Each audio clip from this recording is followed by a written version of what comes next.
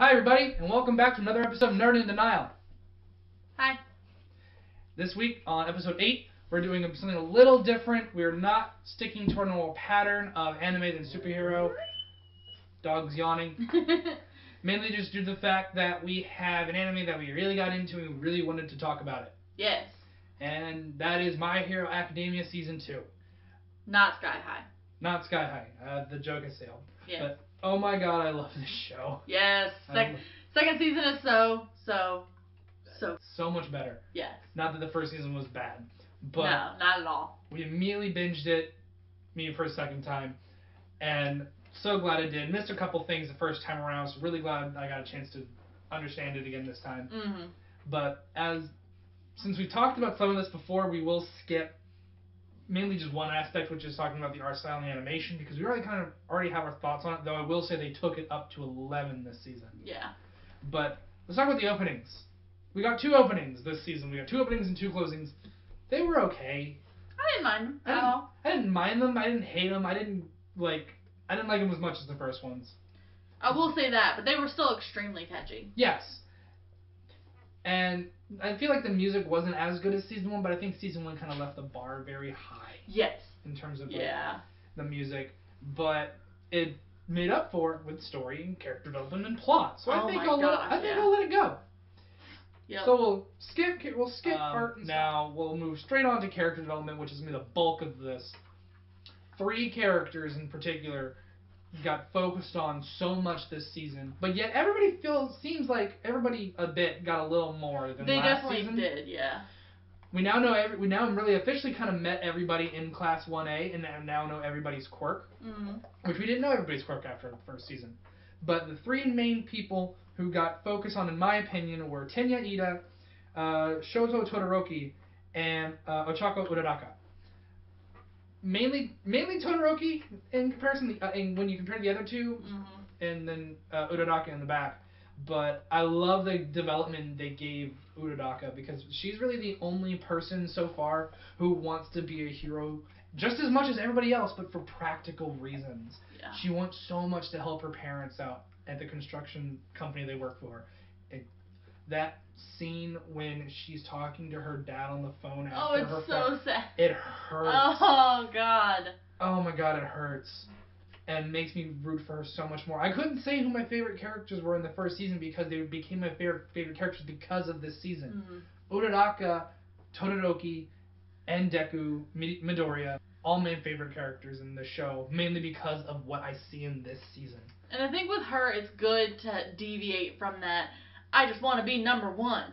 She doesn't. Oh my God! She doesn't care. She just wants to help her family. That's all she wants to do.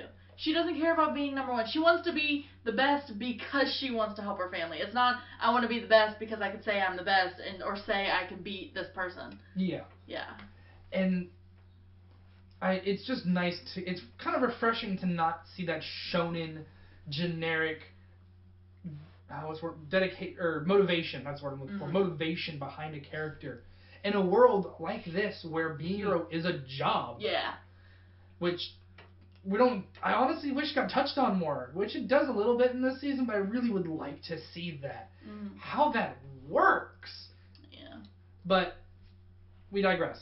Why don't we go kind of in order? We start with the sports games, which apparently has replaced the Olympics in terms of understandable. Yeah.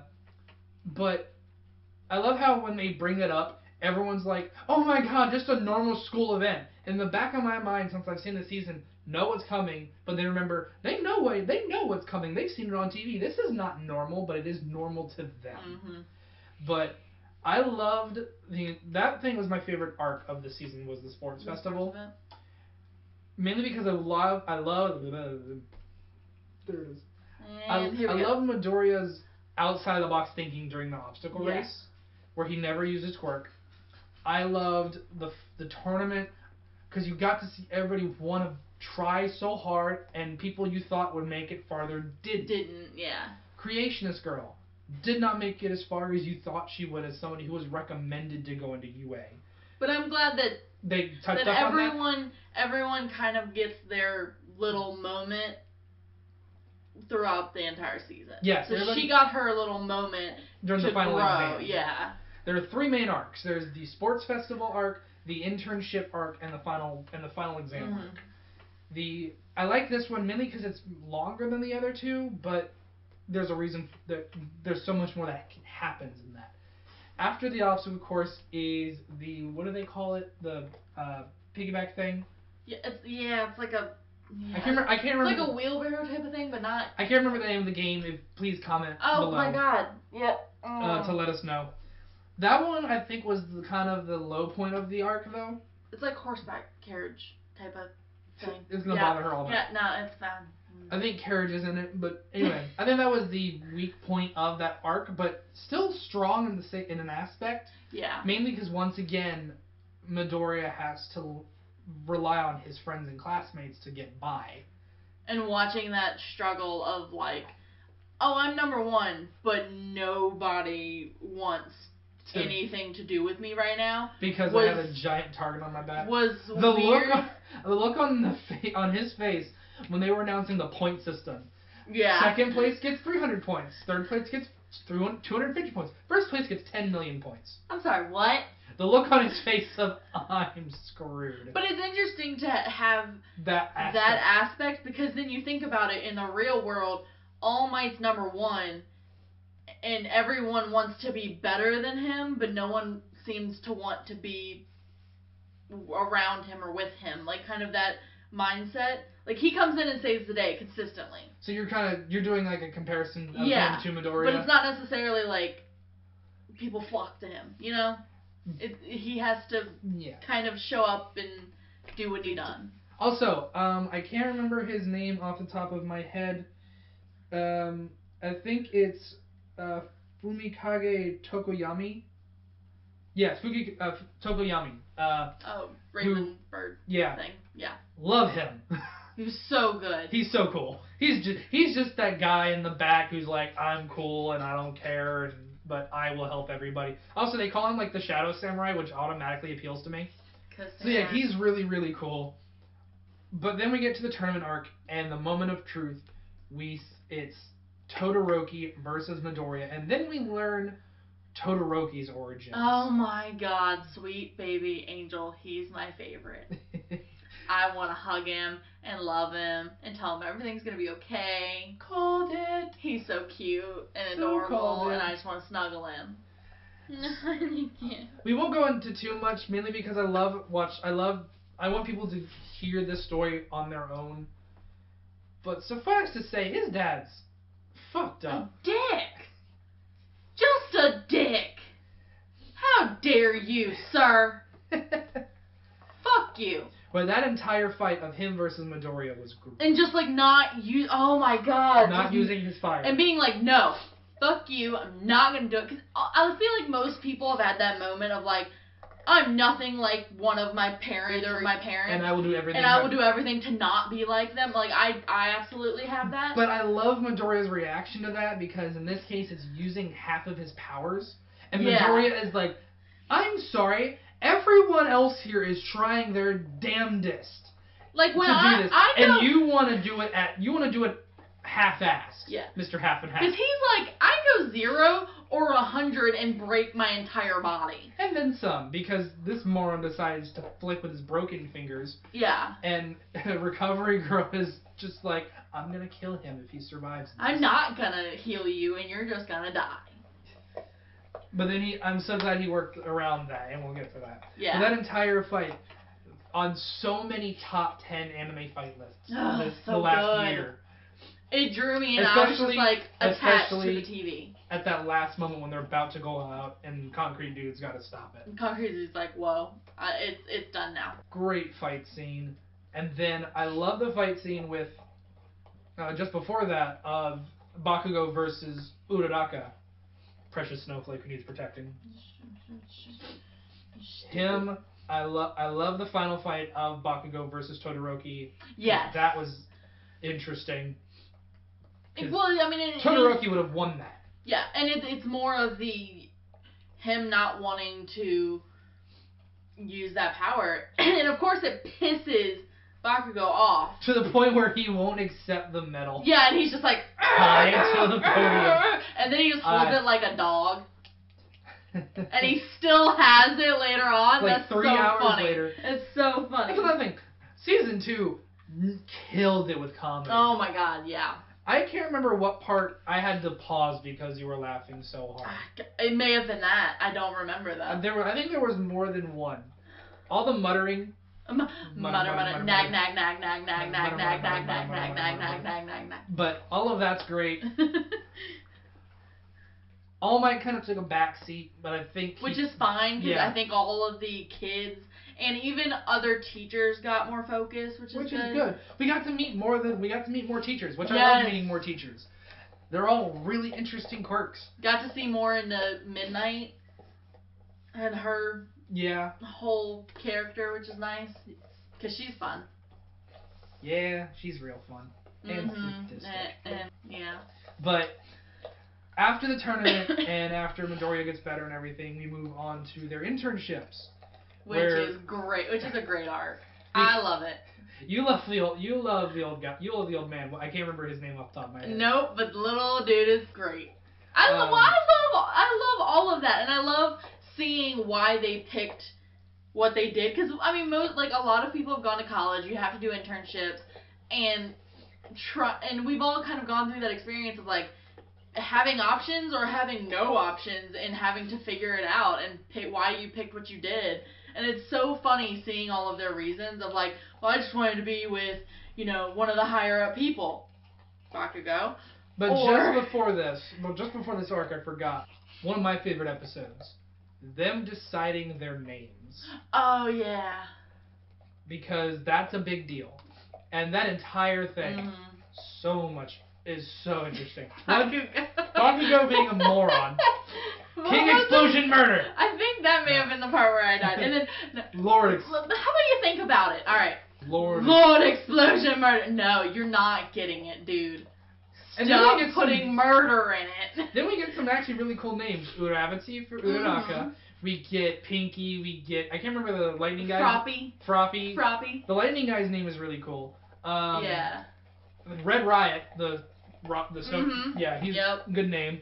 Then Midoriya picks Deku. And it's so sweet. And it is such a good moment. It's full circle, and Infinity Girl.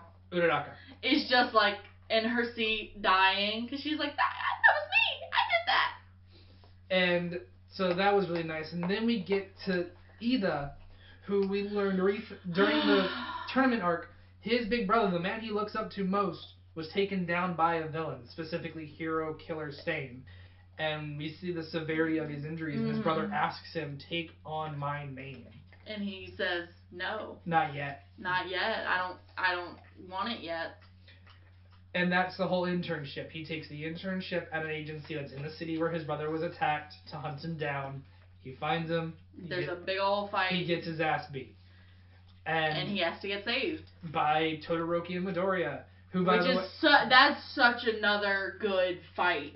Of seeing that, like, they got knocked down. They keep getting knocked down. Especially after we see the build-up of Midoriya learning how to essentially a new form. Yeah. Which is called One for All Full Cowling. So in this ability, instead of focusing his power in one body part, he spreads it through his whole body, but at 5%. This is still only 5% of his maximum potential. But finally, he can use his powers without breaking himself. It immediately gets field tested against a guy who has murdered professional heroes, and he's a child. And even Stain keeps going, you're a kid. Stop. Like, what are you doing? And then Todoroki shows up, thank God, and then beats the shit out of him. And that whole fight of them having to work together, and they keep getting knocked down, and they keep somehow, breaking out of it, and finding out what Stain's ability is. And I love Ida's secret move. I can't pronounce it. The Respiro Burst, which is real cool. And with those in full cowling, they defeat Stain, and it's such a nice fight. But plot points. I don't want to talk about too much. Yeah. We get into the final arc of the final exams where they have to partner up and fight a teacher. Which is so intense already. Which oh my god. I love the reasoning behind it. Like, we typically just make you fight robots again, but because of all the shit that's happened this year, because you've already kind of fought real people already. Well, it was also just the fact of this doubles as switching it up and buffing up security at the same time. Mm-hmm. So, and then we get to see a lot more of the staff: Eraserhead, Present Mike, All Might, Midnight, and a bunch of other people I don't remember the names. The principal. The principal. Oh my god. He's fun. And they each have to partner up, and they're all partnering with somebody who kind of exploits one of their weaknesses, and they have to overcome that. Case in point, Midoriya is partnered up with Bakugo, and they have to go up against All Might. God. That was, I think, the most infuriating, like, 2.5 episodes of the season. And I love that it's just like, okay, all of these fights, and it's happened to happen, and of course their fight's the last one, and then you just go, why? Oh my god! Like, you just want to go through the screen and just hit all of them. Mainly Bakugo. Oh, always Bakugo, because I fucking hate him. I still hate him. Not your least favorite character. Endeavor is your least favorite character. I hate Endeavor. Well, yeah, I hate Endeavor because he's a shit-ass dad. But Bakugo is just a little bitch. So they have to work together, and they sort of, kind of do-ish. Not really. No. They just get really pissed at each other. And it works like, out. I both need to win. We need to win. And it works out. And then it works out. But I wouldn't say that they work together.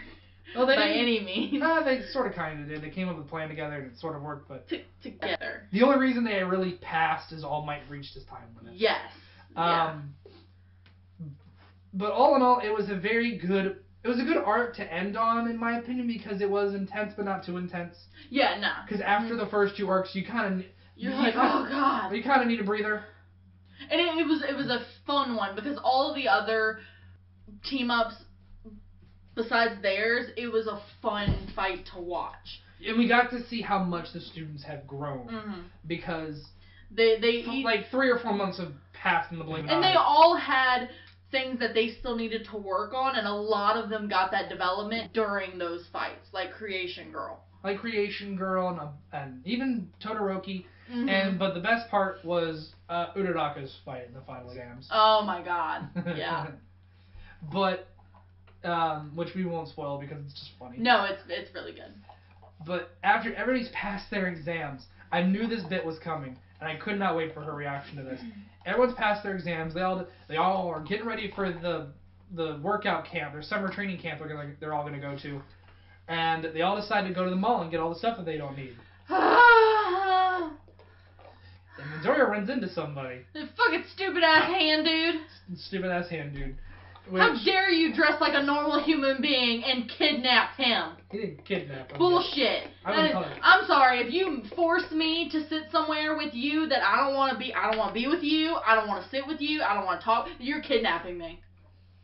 Anyway, and we finally have a end-all be-all villain. We have a main plot other than the adventures of Midoriya. We have the fight of One for All versus All for One. Yeah.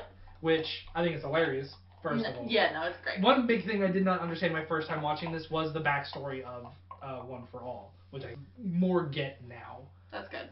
Did you get it? Okay. Yeah, no, I got it. Yeah, I'm going to be real honest, I watched this at work the first time. He's the bad boy. I was in training. Bad. But anyway, so I kind of missed it, but now I get it, and I think it's really cool. Interesting development of how All for One is still alive. Mm-hmm. Looks like we got and you kind of see a brain transferring thing. A glimpse. But season 4 is going to be coming out, or sorry, season 3. 3, way to go, way to skip one. I got confused with 7 Deadly Sins for a second. So we got season 3 coming out in April. Cannot wait. Love this show. Mm-hmm. New favorite. And there's not a single character I despise other than Endeavor. I don't even despise Bakugo. I hate him. I'm annoyed. There's a difference between annoyed by and despise. Like, Bakugo, I kind of understand to a degree. Sort of. No. Ish. I don't get it. I did it in the first season, and then the end of the second season, where he says, I'd rather lose than work with you, I'm like, okay, you make no sense anymore. Yeah, no, I hate it. I hate it. But And I'm sure he's gonna have some sort of character arc where he finally grows the fuck out of it.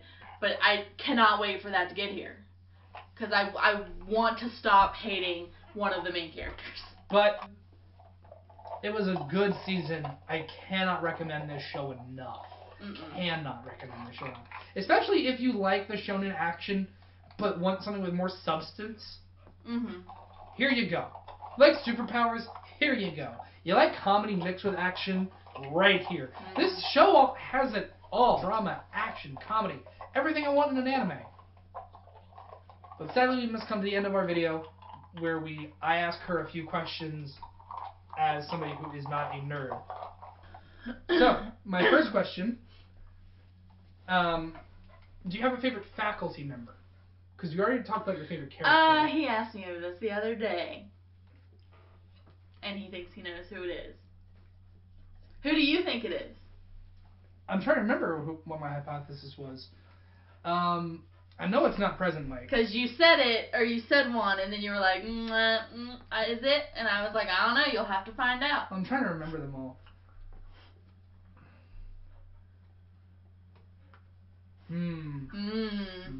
I honestly forgot, so I don't know. It's Eraserhead. I Because he's in a cocoon, and he's also just like... You connect to him on a spiritual level. I live in cocoon. In a sleeping bag. It's No kind worries. That bit when the name from Midnight shows up and he goes, do what you want, I don't care, he's I'm just going like, to bed. bloop. That's me. That is me, honestly. I wish I could do that every day of my life. And he's just adorable. Oh, you killed Deku. Oh no, Deku! And he's just adorable, and I love him, and I want to protect him, and... That's her thing. She's got that maternal thing. I do so bad. But, so yeah, that's your favorite faculty member. Now... Well, it's also because a lot of the other ones besides All Might haven't gotten development besides him. Do you remember who gave him the name Eraserhead? No. It was Present Mike, when they were students. Oh, okay. When they were doing their name thing. He's like, what do you want your name to be? And Eraserhead goes, I don't really care. And he goes, then you'll be Eraserhead. And he goes, whatever. Okay. Because that's his entire personality. It's just, I don't care. Just don't That's suck. me. Just don't suck. But I'm not surprised by that at all. My only other question is, if you could take one character and make an adjustment, just as in your point of view, fix one thing about them. What would that character? Who would that character be, and what would you fix? Like in their personality? Yeah, a character trait. If you would fix a character trait, something with their personality. I mean, do I really need to say it? Well, I don't know which one you'd pick between one or another. I have options? Well, in my little hypothesis in my head, I have two characters. I think you're gonna go with one over the other since you have to deal with one more. Bakugo. Yeah, Being a little bitch. Just Bakugo or Endeavor. In my head. Endeavor. Now, how would you fix Bakugo? Endeavor, I haven't dealt with enough yet. Now, how would you fix Bakugo though? Take some of the goddamn pride away. Like, there is no reason this kid looked up to you. I can't wrap my head around the fact that this kid looked up to you and you are a little bitch. Like, why are you awful? Like, Endeavor is a horrible father who just used his children to get what he wanted and awful to his wife, and I relate to that, but... I'm not awful to her. No, not this. Previous experiences. But... Sorry, I had to throw that out there. Yeah. The way that sounded. No domestic abuse happening here. But... And someone's calling the police. That's all the time we have tonight, everybody. It's just, like, yeah, everyone has the parent, or if you don't, great, but people have the parents that are just like, you just don't like, and you don't connect to whatsoever. Whereas, like, Bakugo, there's just so many reasons as to why he shouldn't be that way. But he's taking everything and he's twisting it, and I hate when people do that. I hate when people twist it to, fit with their ideas and their wants and, all of that. I can't. Now, Plus, there's only so much whining I can take. one last question that's a bit on the generic side, and I apologize in advance. Okay. What would your quirk be? Oh, man.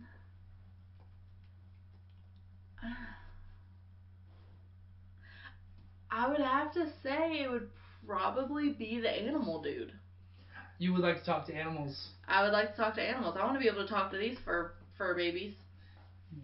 Yeah. I would love to hear what they have to say to me all day. Interesting. Because we just, Mom, Mommy, let me out, Mom. Interesting. That is very interesting. What would yours be? I'm stuck between two. I actually had one point back when I was first watching this show that I came up with this whole thing that's very similar to Bird Guys. Okay. Is that it would be pyrokinesis that stems from a phoenix that lives inside my brain. Of course, because he's obsessed with phoenixes. They're the coolest thing. That I can use to enhance my speed strength, get pyrokinesis fly, but if I use too much of it, he takes over as a split personality. Is my drawback. So that I thought that'd be kind of an interesting little thing. See, you had more time to prepare for this. I've also been doing this since I was like 12 years old. Yeah. Like, I feel like mine would I be... made my own Zanpakuto from Bleach. I made my own ninja character from Naruto. I've been doing this for a while. He's a fucking dork. I'm a nerd. And you are a nerd in denial, but you're getting a little closer because I'm sorry, you watched an entire season of a subbed anime and loved it. Yeah. See, I think my other quirk, like if I could add on to the animal thing, would probably be part of Midnight's thing where she can do the pheromones. So you would just be like all into nature. Like, yeah, like super into nature. I'm not that type of person whatsoever. I just like having control over things. So having control over my animals would be great. I'm just manipulative. I would like to be able to have pheromones to get him to calm the fuck down sometimes. Or, you know, whatever. And I would like to be able to talk to my pets so I can know exactly what the fuck they want. Fair enough, but I think that's a good place to end it there, don't you? Yeah. I would say what we're watching next time, but I honestly don't know. We don't know yet. So, as always, like, subscribe, follow us on Twitter, follow us on Patreon. Go see the TokuCast if you haven't. We put our first reaction up on the Stardust app. We watched a shitty-ass movie. And we have plenty more to come. Yes. So, please go follow us on Stardust too. We will see you guys next time. Bye, everybody. Bye.